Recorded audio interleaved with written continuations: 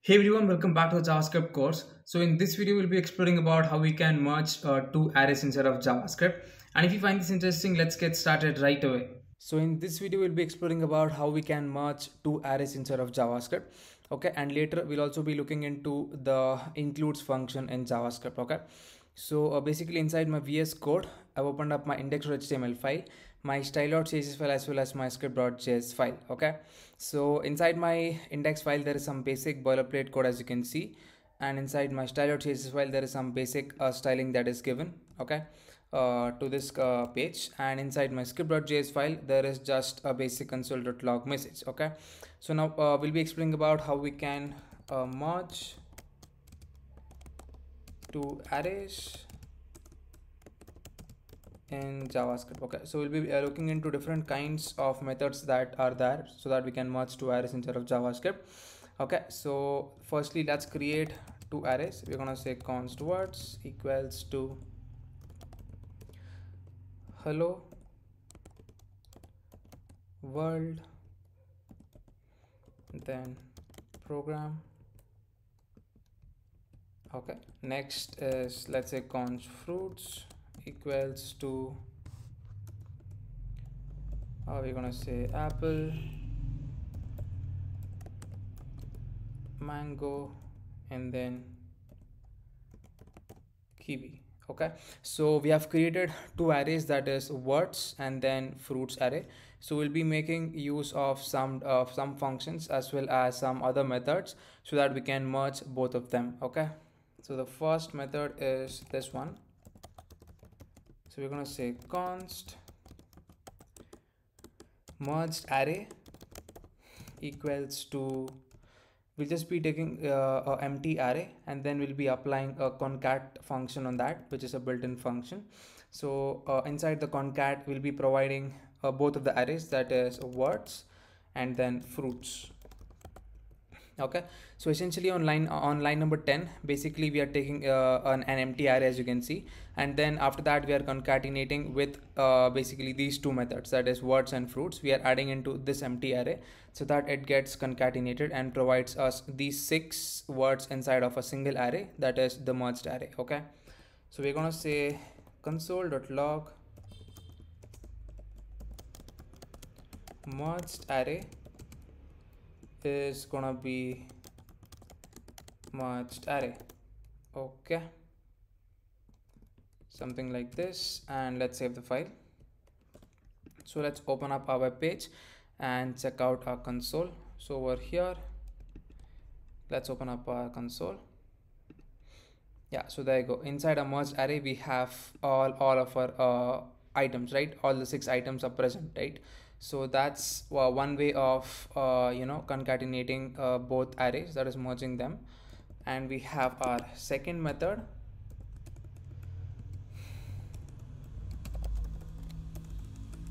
Okay, let's write that correctly, and we're gonna say const spread array.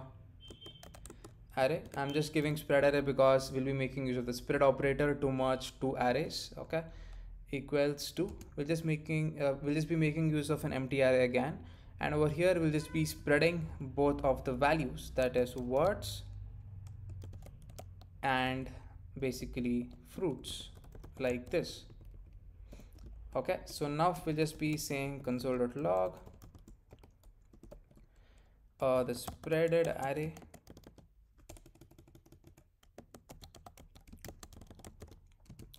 is pretty much gonna be the spread array itself.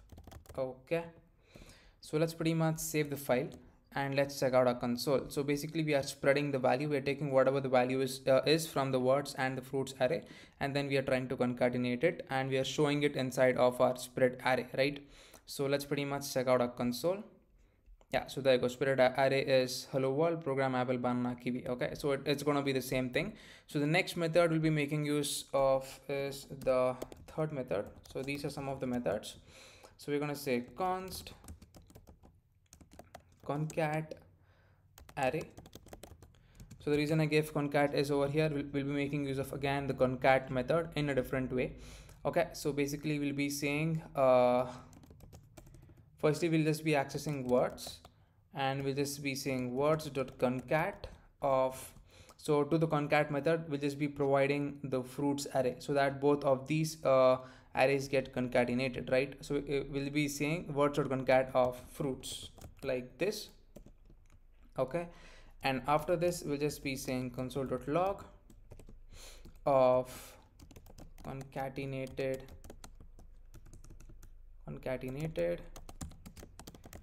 array is pretty much gonna be concat array.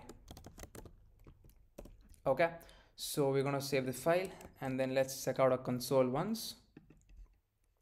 Okay, yeah, so there you go. So even after the third method is going to show the same result because this is another type of method that we used. Okay, that is the concat method. So pretty much these are some of the methods we can use to merge two kinds of arrays in JavaScript. Okay, so just to recap, the first one is by making use of an empty array, and then by using the concat method which takes in different kinds of array elements, arrays, so that we can concatenate all of them. And the second method includes the spread. Okay, so we are just spreading the values of the arrays with the help of the comma.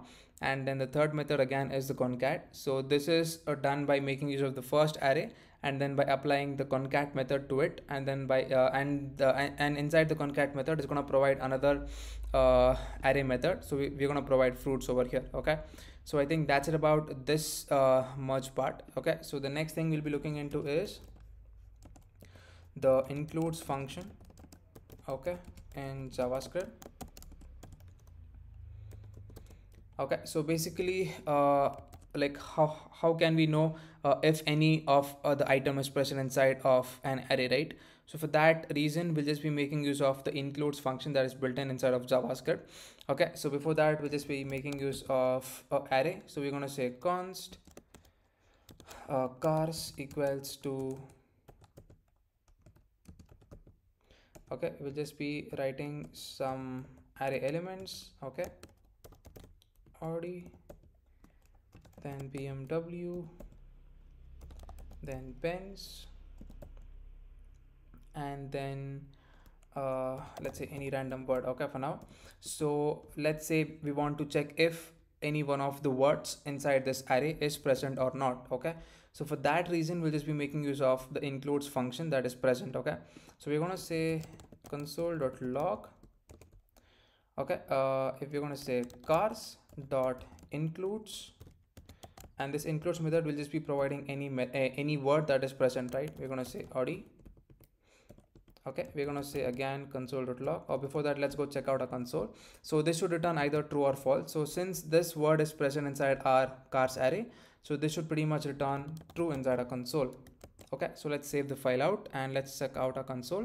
Yeah, so there you go, we are getting true because that particular word is present inside our array, right? So the next thing we'll be looking into is, so we're going to say console.log, going to say cars dot includes of BMW.